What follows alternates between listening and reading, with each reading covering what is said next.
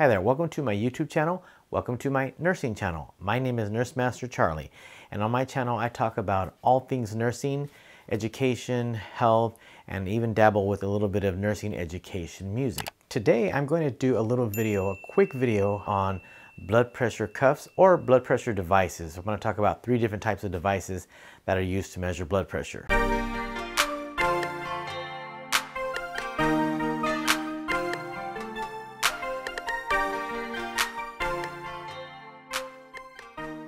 I'm currently doing a series about vital signs, and I just finished, my last video was on blood pressure, so I thought it would be kind of a good idea to talk about a blood pressure cuff, not that you don't know what it is. So a blood pressure cuff is actually called a sphygmomanometer, and it's basically a 2-part word. Sphygmos, which means heartbeat or pulse, and the manometer, which is a device for measuring pressure.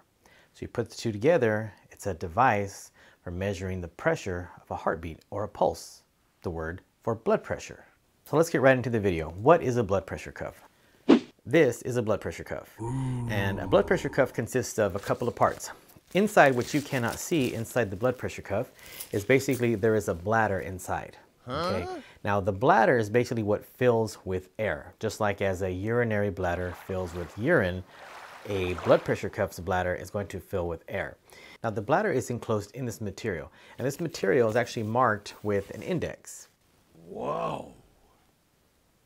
And the index is there to show us that we're using the right arm, whether it's the left arm or the right arm, so that we get the brachial artery in the right position.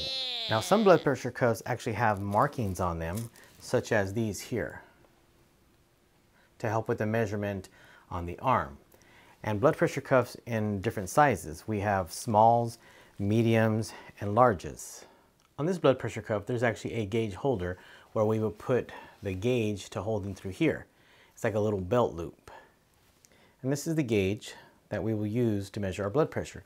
And the gauge will slide right into the cuff holder. And basically makes it easier for us to take a blood pressure to free up our hands. Now the gauge is measured in increments of millimeters of mercury. There are the 20, 40, 60, 80, 100 markings, the large numbers. There are lines in between which are going to give us the 10 increments, and then there are little lines which are 2 millimeters of mercury. So it goes from 2 to 10 to 20s and on and on. And that's how we measure our blood pressure. So as you notice here, the tubing is connected to the bladder, which is going to help measure the pressure. And the other tubing that's connected to a bulb. The bulb is what we're going to use to squeeze to put air into the bladder of the cup. On the bulb here, we have a little valve.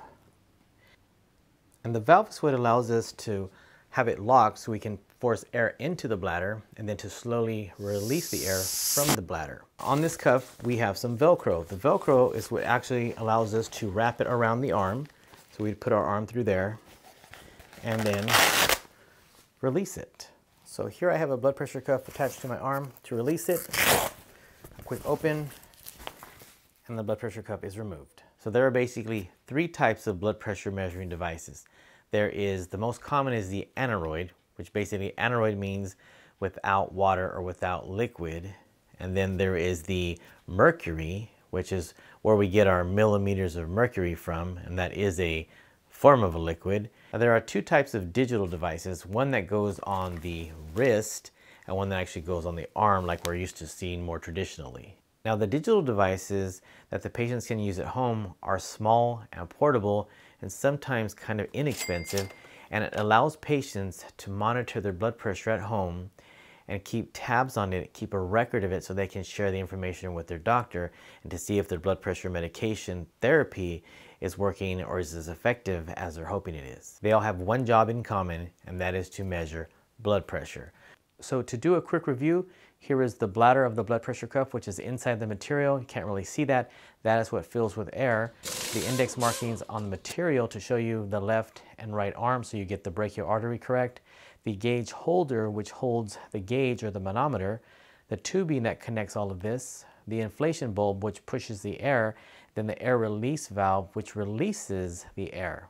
So if you want more information about blood pressure, I have two other videos. One is about vital signs, and it talks about blood pressure and pulse and temperature and respirations.